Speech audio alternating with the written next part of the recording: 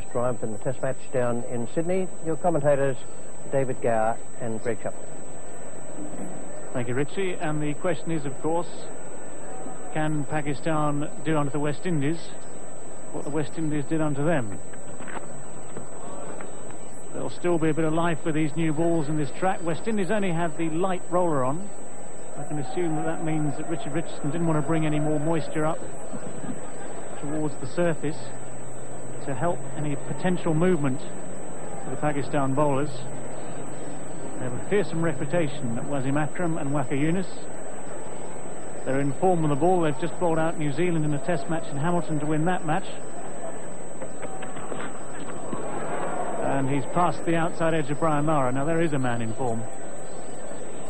It wasn't a bad delivery. Just a nice little bit of movement from Wasim Akram. Beautiful left arm over the wicket. Just enough movement off the pitch. The informed batsman fancied his chances, but even he couldn't get bat to ball on this occasion. Slightly different bat under his arm than the one he used in the Sydney Test match. Maybe his one-day bat.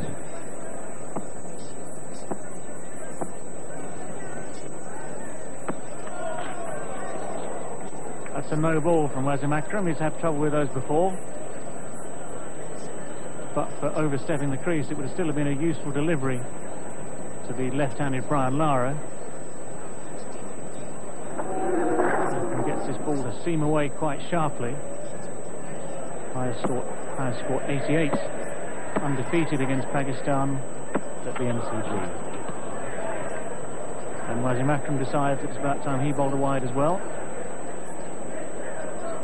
He's been aiming just outside the off stump in any case at the left-hander Brian Lara, which doesn't leave him that much room for error.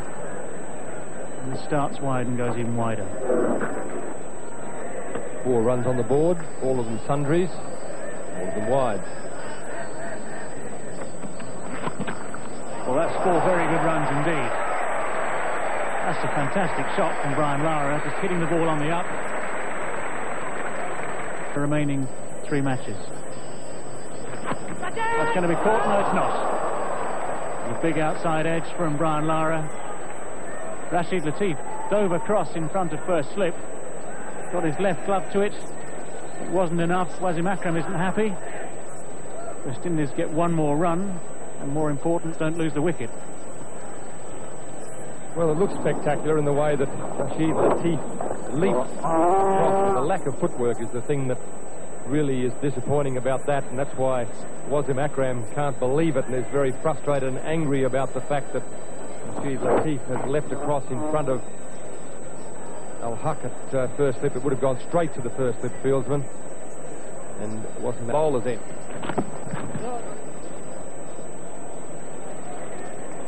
Ten useful runs off the over for West Indies. And 2 balls being used. Would have been tight. It's no. In the air, he's out. Yes, he is. Caught a 3rd man. So Wasim Akram strikes. Brian Lara slashing away. Waqar Younis took the catch straight to him. Went quickly. That's the breakthrough they needed.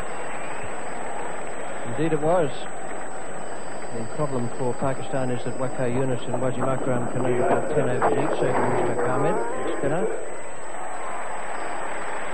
Safely, he didn't have to move more than a yard or so, away to his right-hand side. Brian Lara, 1 for 22. The West Indies, and 9 overs gone. 1 across, and then he'll spin 1 back in. It's a beautiful bowler. Here's his dismissal. Enough bounce there for Brian Lara not to be able to keep the ball down. Just